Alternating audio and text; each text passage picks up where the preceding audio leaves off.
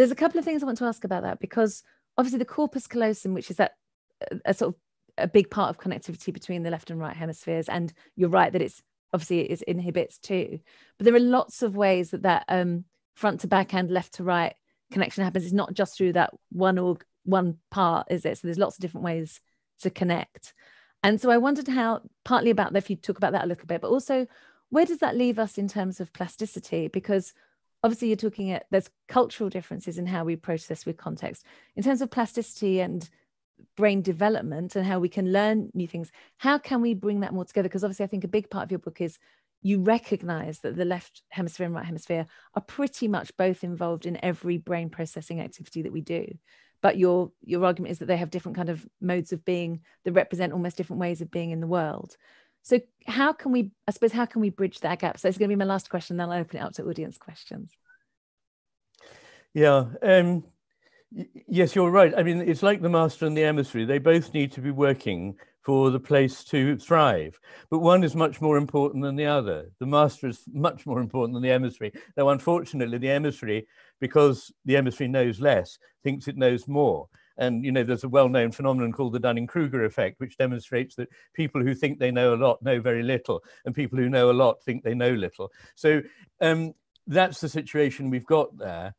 I think your question was, well, there were two really. One was, given that the corpus callosum is not the only way in which the two hemispheres communicate, how do I sort of square that? Well, first of all, the corpus callosum is certainly, by a very long way, the largest tract connecting the two hemispheres. There are two very slender commissures, which over evolution have become even slenderer.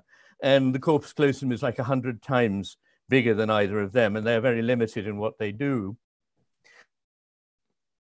But it's still true that only 2% of neurons actually cross the corpus callosum, and that intra-hemispheric connections are by several orders of magnitude far greater than inter-hemispheric connections. So the keeping of them apart is very important.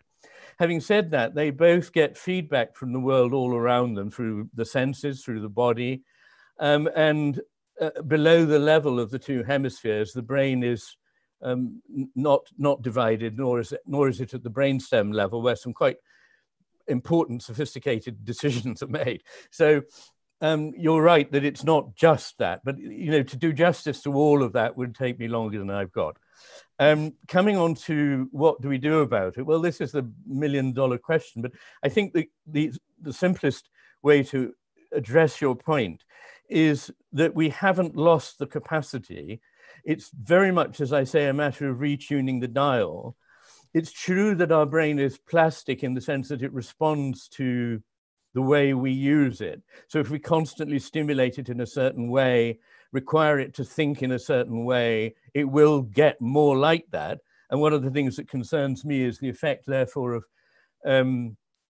our spending so much time interacting with a computer interface, which is something so stupid that a primitive man would never have had to encounter it. And that in the process, we blunt our own thinking processes in order to fit in with an algorithm or a process, which if we don't learn how to interact with it, we won't be able to get money out of our bank or travel or do anything. So that is worrying. But the overall thing is that if we did actually, and we'd have to make a very big shift to education and to our priorities as a society. And indeed, if we don't, we won't survive. It's as simple as that. But if we do, our brain is there. The capacity has not been lost. We can learn to get it back, and it would come back very fast.